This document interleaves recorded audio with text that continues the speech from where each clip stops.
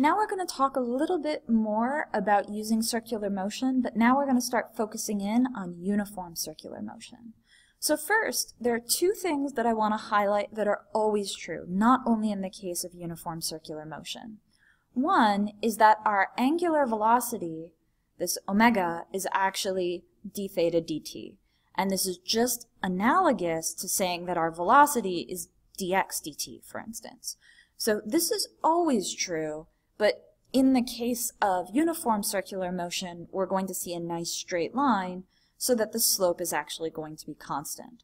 So if you do not have uniform circular motion, if you have a more complicated circular motion, you can always use the slope of your theta versus t plot to find what omega is, but in our case of uniform circular motion, we're going to see nice straight lines. Now, changes in angle can be found as an area under the curve of our omega versus t plot, which I'm not showing. And again, this is just like saying that a change in position, linearly, like x, it can be found as the area under the curve, the integral, of a velocity versus time plot. And again, these are always true. But how this simplifies is that if omega is constant, which is the definition of uniform circular motion, which I will sometimes abbreviate as just UCM, that in this case, theta final is going to equal our theta initial plus our angular velocity, which again could be negative depending on the direction, times our change in time. And this should remind you a whole lot of another equation that you've seen and hopefully become very familiar with. And again, this was the equation that was only true if acceleration was equal to 0 in the x direction. So similarly, in uniform circular motion, if you don't have, and we'll talk about what this is later, an angular acceleration, then we get to just use this simplified version. So you can identify if you have uniform circular motion, either if you're told that your angular velocity is constant, or if you have a situation like this. And again, this is analogous to what we talked about when we talked about uniform motion in a linear one-dimensional situation, that you can imagine breaking this up into a few pieces. And in this case, our first angular speed is given by this slope, right? We have a certain delta theta corresponding to a delta t. We then have a different constant omega, a different angular velocity in this region. And finally, at this final region, this is actually equal to 0 because you see that the angle isn't changing. So again, this equation's going to be constant, valid in each of these regions, but you can't necessarily just use it for the whole thing.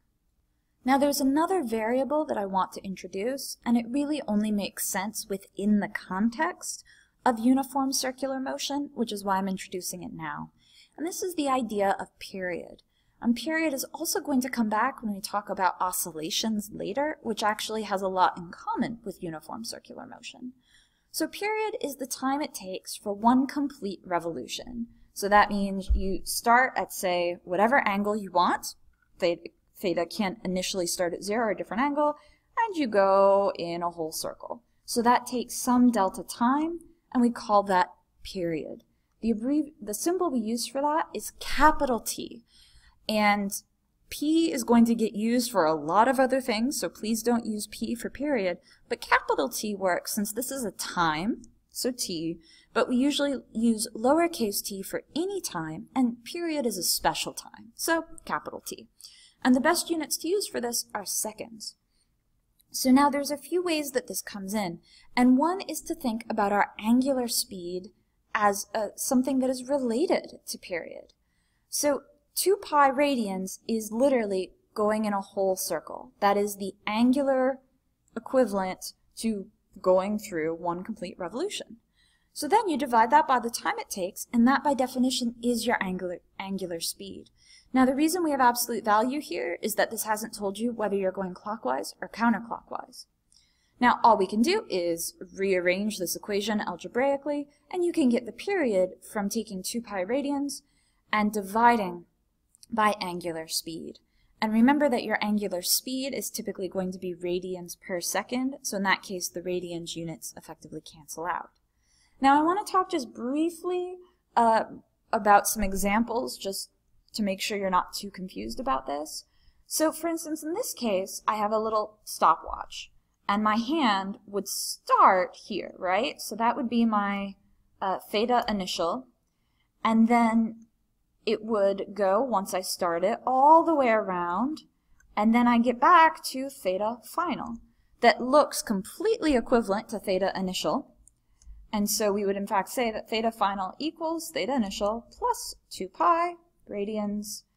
And usually once you have an extra factor of 2 pi, we just kind of remove that, since that's a whole circle. And you would say that the time that it takes to do this is equal to period, and so in this case, this is 60 seconds, since that's how this stopwatch works. So that's all period is. And again, it's only something that comes up whenever you have the idea of one complete cycle of motion, which here is one revolution, so we talk about it here in circular motion, and later we'll talk about it with oscillations. One more new value that we need to introduce is the idea of a linear velocity. So we've already talked about angular velocity, this W-looking letter, lowercase omega, and remember this was angular velocity. So linear velocity here is something a little bit different than when we just talked about the x component of velocity, and it's also very different from angular velocity. And to think about this, let's imagine an object that is in uniform circular motion. So for instance, it's a rock tied on a string that's being spun in a circle, and it's always going at a constant speed. So it's easiest to think about this as a horizontal circle rather than a vertical circle. So it's going in a circle. The rock is always moving. The rock has a linear velocity at any moment in time. However, it also would have an angular velocity. So we call this the tangential velocity. And again, the idea being that that rock itself is moving just as the way that we used to think about XY motion. And so this isn't just the rotation, but so for instance, if I had a rock that was farther out, that would actually be going faster, right? Even though they would have the same angular velocity. So to just give you a sense, the definition, one way of thinking about this, is that in one period, the time that it takes to complete one revolution, you have gone one circumference, right? So if this is my starting point, if this is theta initial, and I imagine my little rock marching along this circle, how far has it traveled? Well, it's traveled 2 pi r. That's my circumference. How long did it take? It took the period. So when we talk about tangential velocity, in the situation where we have uniform circular motion, we can say that the tangential velocity is equal to 2 pi r over period. Now, we've already said that 2 pi radians, and note that in this case we're not showing radians at all. Radians has effectively vanished. 2 pi divided by t is equal to my angular speed.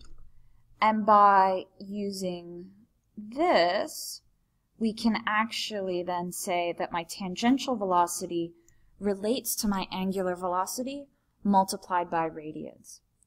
So that's why if I say that here I have my center circle, and I have one rock on my string here, and I have another rock here, such that this total distance is 2r, even though they would have the same angular speed, as they go around in their circle, they always come back to the same angle at the same time. They're on the same string. So their angular speed would be the same, but this rock would actually be going faster. And a simple way to think about that is if you were to come close to this person who's spinning rocks on a string for some strange reason, I would rather be hit in the head with this rock, the rock that's closer to the center, than the rock that is farther away. The rock that's farther away is spinning faster, so it's going to hurt a lot more when it hits me in the head.